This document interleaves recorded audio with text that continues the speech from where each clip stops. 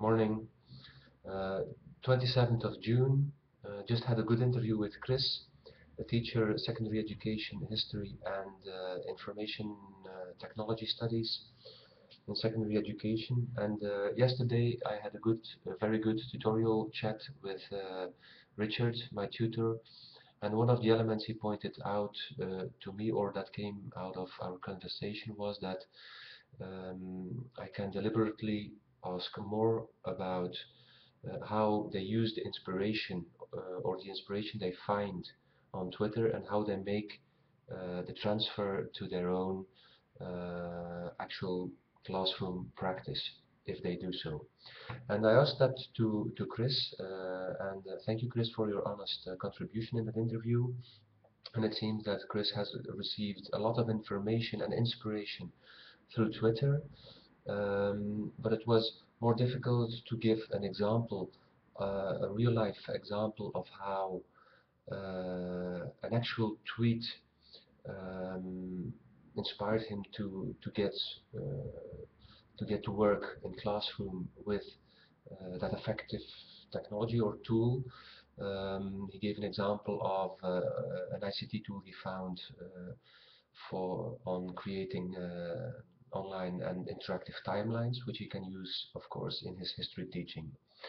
But it seems that this kind of inspiration they find through Twitter and the actual context of what is happening in the classroom, that those two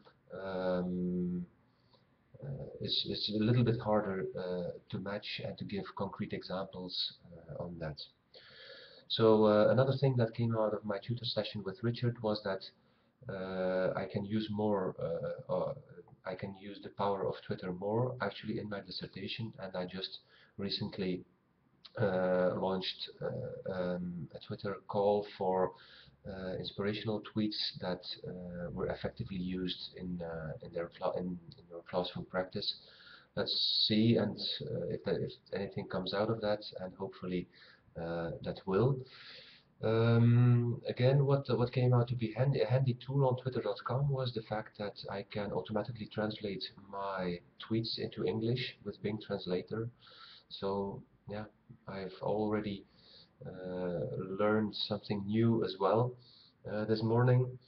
And very interesting to see was that Kris, when I asked him to summarize Twitter in the context of his continuing professional development, he said, "For me, Twitter is a permanent 24/7 training." So how did he say it? He said one big permanent training session. And that's an interesting way of viewing it. Thank you, Kris. Thanks a lot, and see you later. Bye.